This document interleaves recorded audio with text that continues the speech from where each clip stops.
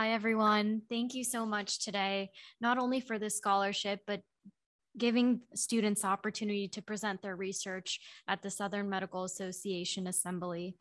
For us, it's not just presenting a case report or presenting a study that we did, but it's really about giving us an opportunity to engage in research. Throughout this process, students have come up and they've been able to learn about the current and new guidelines in medicine.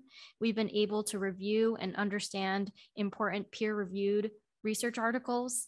And most importantly, through this assembly, we have gotten students excited about research and the opportunity to recognize the limitations in medicine and think creatively on how we can make these better. In addition, being able to actually come to the conference itself for students like myself means that we get to learn about advancing medicine from physicians and role models like you all here today, whether it be learning about new medications in autism or learning about devices that we can use to understand diabetes better, or learning about risk assessment tools. All of these are moments in our training that are really going to stay with us. Personally, for me, receiving the scholarship really means a lot because I'm the first person in my family to go to college in the United States and the first person in my family to go to medical school at all. Because of my background, I really understand the importance of scholarships. When my dad was growing up, he grew up on a farm. Our whole family, we come from a family of farmers.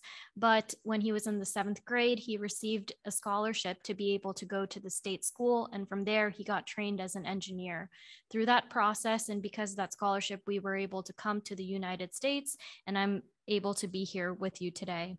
Similarly, I've also been very lucky to have grown up in the Southeast and received opportunities. Like, for example, when I was in high school, I went to the University of Florida and dedicated 7 weeks to conducting research there. And last year, I got to spend a year at the NIH, and it's all because of the generosity of donors like you.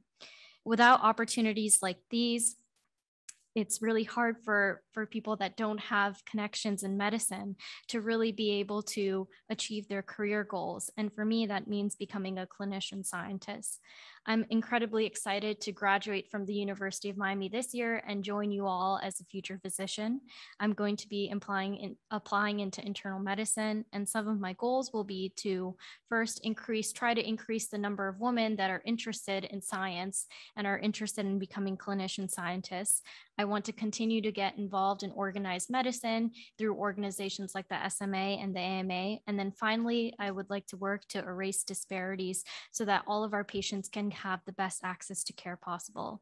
I'm incredibly excited to get started in my journey as a physician, and I want to thank you all again for this incredible opportunity and inviting me to this conference. I feel very, very lucky to be part of this organization and to be here with you all today. Thank you again.